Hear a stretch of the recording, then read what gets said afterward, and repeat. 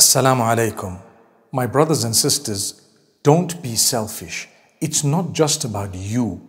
It's not about yourself. It's about a broader circle of people. And in fact, it extends to all the creatures of Allah subhanahu wa ta'ala.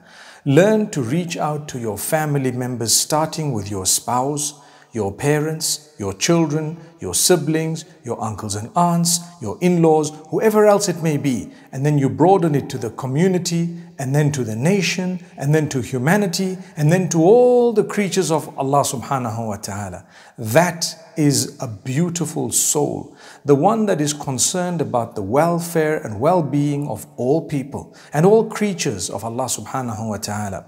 Remember, my brothers and sisters, when you're kind to others, Allah will be kind to you. When you reach out to others, Allah will reach out to you. When you're assisting others, you will definitely receive the assistance of Allah. And if you were to create ease for others, Allah will create ease for you in this world and the next. Blessings, my brothers and sisters, are not amounts of money. The amount of money you have has nothing to do with whether or not you're blessed. Sometimes it could be a punishment. But blessings are connected to the effective use of what Allah has given you and the far-reaching positive impact that you will have with the resources that have been bestowed upon you by Allah, be it more or less.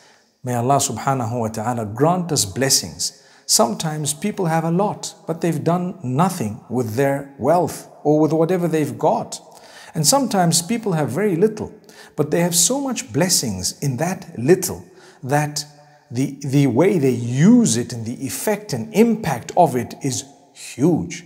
So huge that people think this person must be having so much. Yet what they have, the blessings of Allah. So my brothers and sisters, to achieve those blessings, be kind. Be very kind. Be generous. Reach out to others. Help those in need. Assist people. And remember never to hurt the feelings of others. Remember never to be vulgar or abusive. And Allah subhanahu wa ta'ala will bless you. May Allah grant us from His blessings and forgive our shortcomings wherever we've gone wrong.